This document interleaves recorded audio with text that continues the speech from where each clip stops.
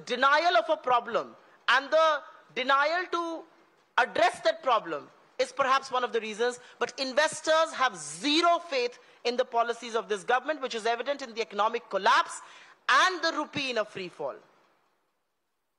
One thing is absolutely clear, that the Prime Minister and his army of sycophants who used to worry a lot about the rupee when it was at 58 refused to utter a word when the rupee has breached 80. This pin drop silence is not going to resolve the problem. And quite evidently, there are two big reasons for the rupee to fall. The falling rupee is a consequence of a ruined economy and high inflation. But the government, once again, seems absolutely directionless, and I don't think it will be wrong to say that who thought he was the solution to everything that ailed India before he came in his mind, or perceptionally, is proving to be extremely toxic for the Indian economy, for the Indian rupee, and the prestige of our currency. Thank you. We'll take questions on this. Ji.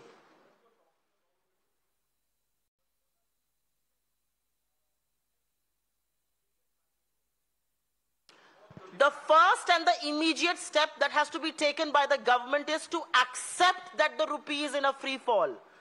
To wake up and smell the coffee. The rupee has crossed 80 to a dollar mark. It's a huge, huge breach of the rupee. It's making life tough for children who study overseas. It's making life tough for our domestic audience, our domestic industries.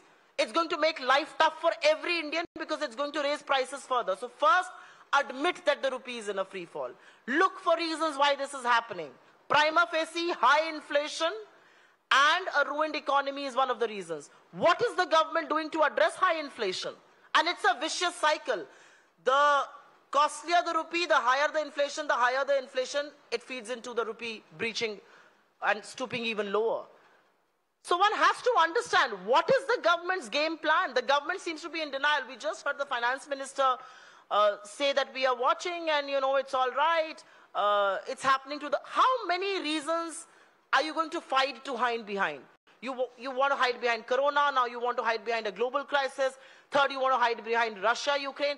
But please learn from lessons of the past. In 2013, Congress सरकार ने taper tantrum के दौरान रुपए को मजबूत बनाए रखा. हम ज्यादा निवेश लेकर आए, हमने ज्यादा ग्रोथ करके दिखाई, और हम उसका दम नहीं भरते. सरकारों का ये काम है करना.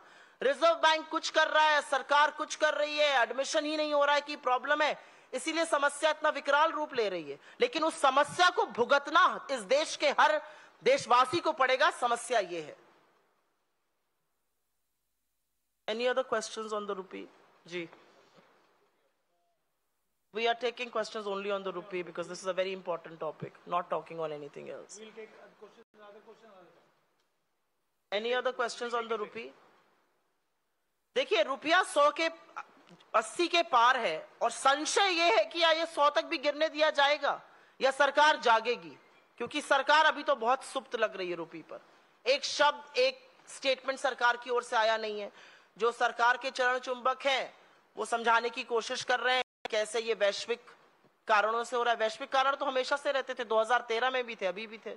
2013 में सरकार ने आरबीआई के साथ मिलकर रुपए को संभाला, निवेश बढ़वाया, विदेशी निवेश आया, ग्रोथ बढ़ी. आप क्या कर रहे हैं? हर पैरामीटर पे, इकोनॉमिक पैरामीटर पर ये सरकार विफल है. लेकिन उसके बाद भी किस दम्भ और किस तरह से सीना ठोककर ये झूठ बोलते हैं, ये इन्हीं के बस की बात है. If no questions on the rupee, we'll call it a day. Thank you. Thank you very much.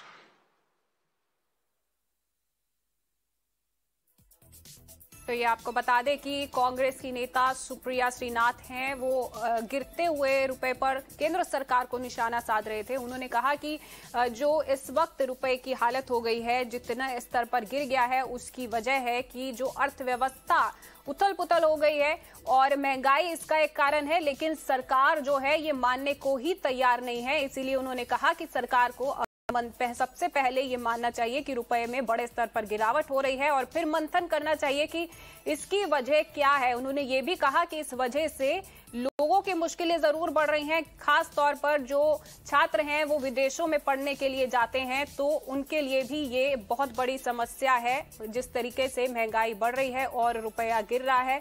और साथ में सरकार पर यह भी सवाल उठाया कि बार बार वैश्विक कारणों का हवाला दिया जा रहा है।